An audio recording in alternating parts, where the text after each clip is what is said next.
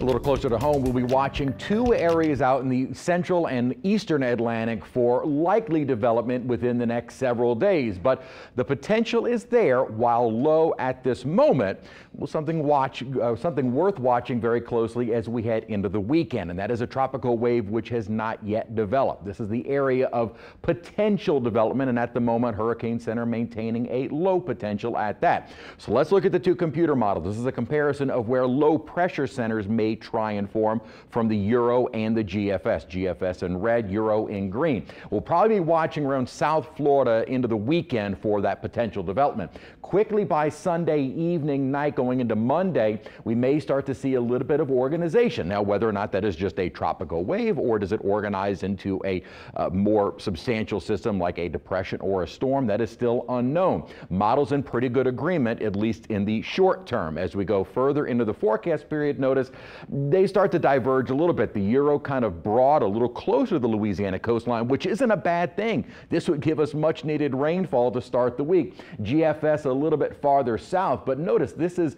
Monday evening, and by Tuesday it's already inland over Texas. So this is going to be a very fast moving system regardless of what happens. Now it looks like where that system may try and progress, it would have fairly limited wind shear, and it may be able to take advantage of this upper high. What the upper high on top of a tropical system does is it allows for exhaust. It allows for the storm to develop. So that may help some further development of the system, which again is not there yet, which makes the forecasting very difficult. One thing that may work against it is the fact that we're going to have very dry air across the Gulf as well. It'll have some moisture associated with the system itself, but it is going to be surrounded by very dry air, which so far this season has been a huge player in keeping activity fairly limited. The steering for the system is all going to depend on the upper high, which unfortunately or fortunately is building back in over us. That will keep that wave moving due east.